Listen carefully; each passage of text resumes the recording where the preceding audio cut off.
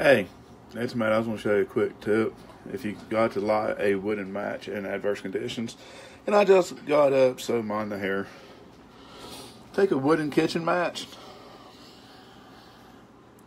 and feather the edges of it.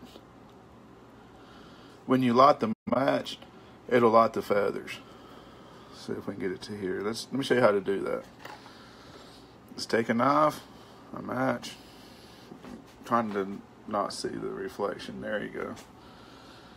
Hold it up. It's just a regular match. And just feather lightly. As you can see how I'm doing that.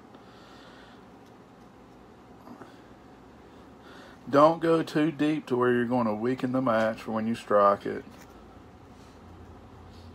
Okay. So about like that. Okay. And when you strike the match, these are old matches, so they might not strike, but yeah.